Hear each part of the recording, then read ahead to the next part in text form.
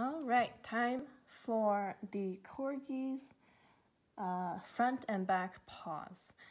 So they're basically the same. The front paws are actually a little bit smaller than the back paws. So I'll show you both, but there's only a small difference in between those two. So I'll start with the front paws first. There's actually two ways to start these circles. So there's two ways to start this. So this is the first way. So I'm gonna make my knot right here. And then I'm going to chain two, just two. So 1 and 2. And then what you're gonna do, you're actually gonna put six single crochet into this hole right here. So by the end of it, you should have 6 going around in a circle. So it kind of will look like this. And I'll fast forward this part.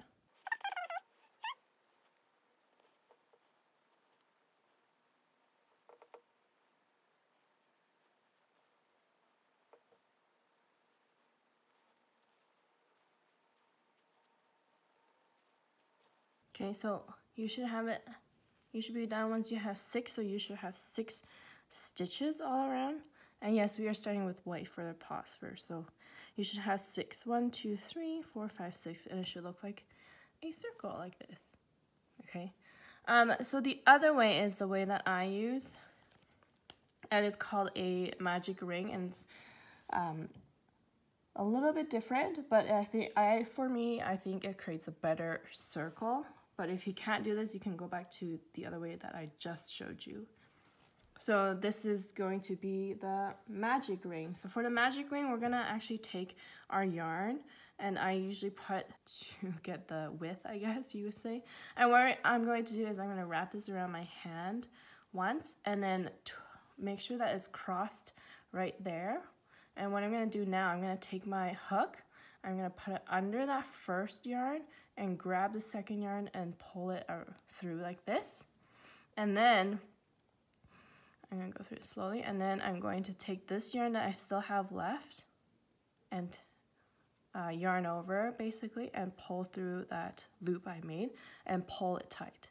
And then once I have it pulled tight, I'm gonna make this a little bit smaller. So we have this now. And now we have a little ring on the bottom and a tail here. So what I'm gonna do here, I'm gonna make sure that this stays the same. This will not change. But what you're gonna do is you're gonna make 6 single crochets in this huge loop right here. So it's very easy.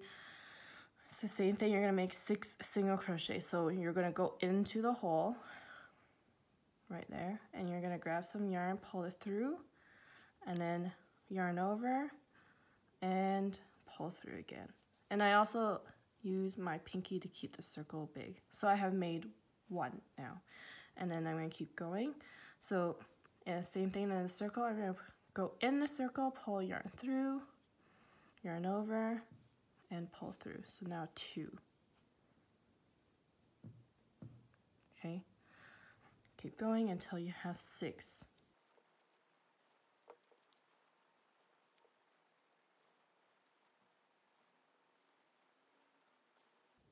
Okay, now I have 6. You should be able to see 6 stitches, right? 1, 2, 3, 4, 5, and 6. And then this is the fun part. You're gonna let go of that yarn that you were holding earlier, and you see the circle still here and the little tail here. This is why it's called a magic ring. What you're gonna do, you're gonna pull this tail here, and you should see that circle disappear, and you should be able to have this left over, which is your ring. Okay, and this one we don't need anymore. And now we have our first row done. And then as I'm making it, I would just go in a circle and I will pull these 2 sides together. For the second row, the pattern for the second row is going to be 1 single stitch and then 2 single stitch in the next stitch. Oh, sorry. So yeah, so 1 single stitch and then 2 single stitches in the next stitch. So let's go 1,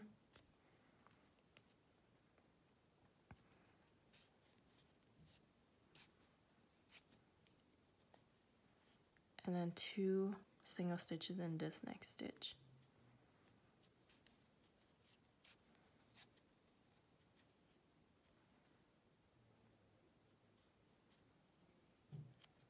Okay, and all the way around. So by the end of it, you should have 9 stitches, okay? Okay, you should have something like this now. We did 2 rows, and you should have 9 stitches now all the way around. And then for the next 3, 4, and 5, row 3, 4, and 5, you're going to use the white yarn and just single stitch 9 until row 5. Okay, so now I have my 5 rows. I'm about to finish my last stitch for the 5th row, but we're going to change color here. So before I do that, I'm going to double check that I have 5 rows. So if you count starting from the circle now here, that's 1, and then you just keep going up the sides. 2, 3, 4, 5. So I have 5 rows. It should be the same if you count on the other side. 1, 2, 3, 4, and 5. You should have 5 rows. So I'm going to do my last stitch for my last row here.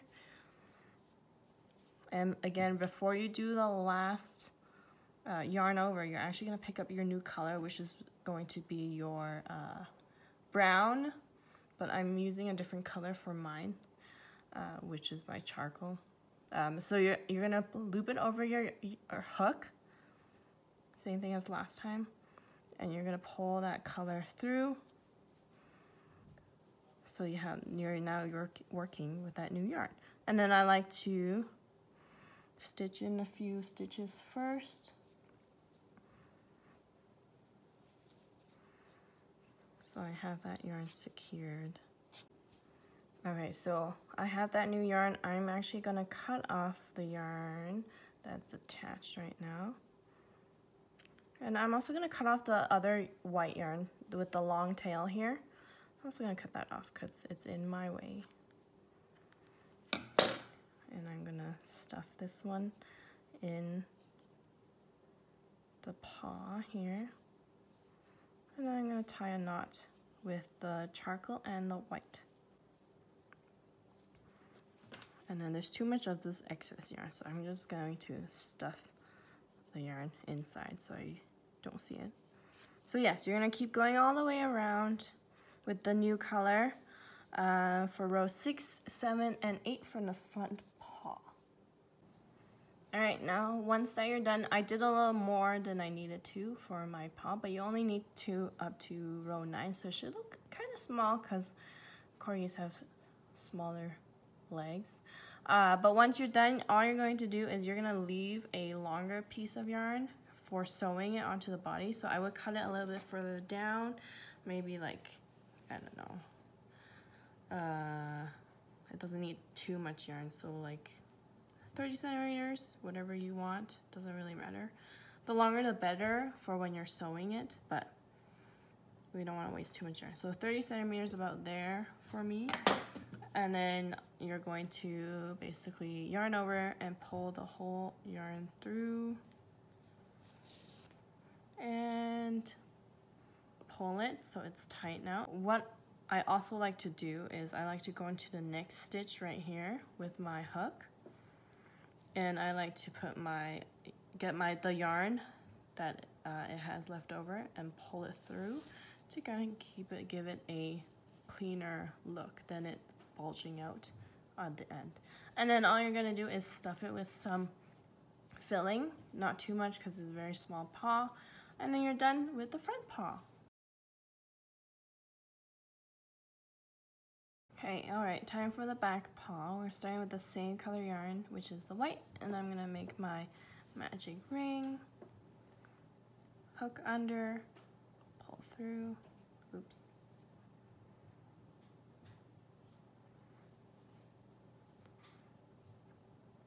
Make that knot and secure it, and same thing, we're gonna put 6 single crochets into the magic ring.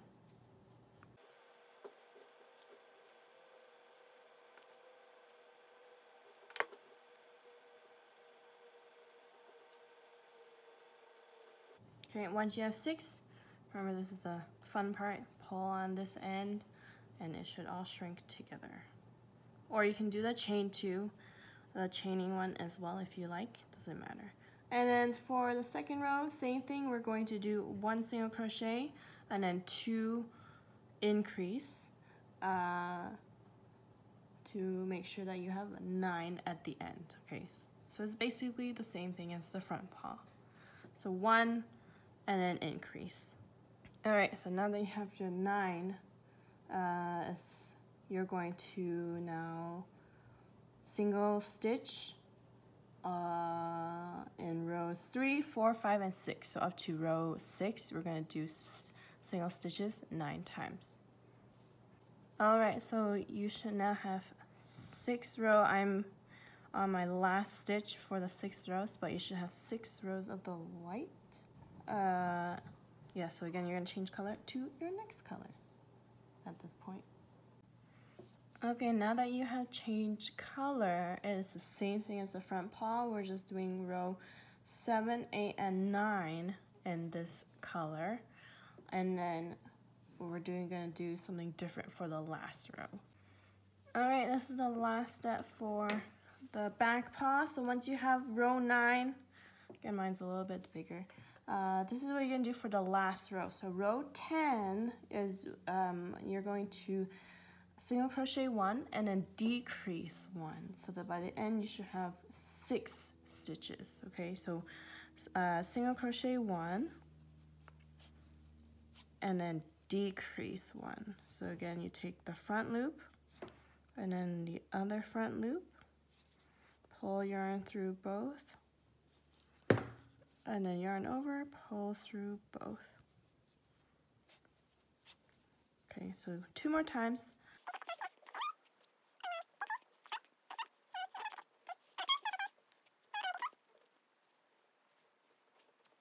All right, and when you're done that, you're going to again cut off a longer piece of tail, because again we're sewing this onto the body, about 30 centimeters again. Doesn't matter.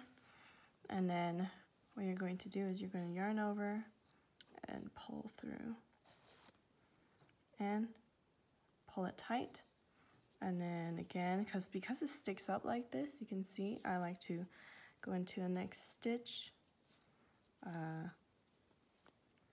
and pull yarn through like that, and so it doesn't really stick up anymore.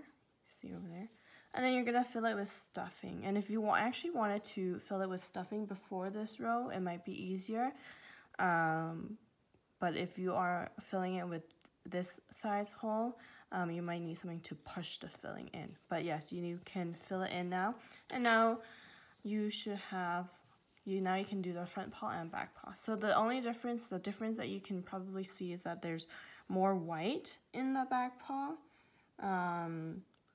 But if you also want to customize it to hazel or to whatever you want it to, you can as well. But the front paw has less white rows than the back paws.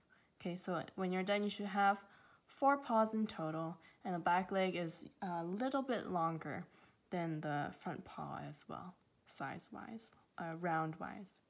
But yeah, so that's how you're gonna do the front and back paws.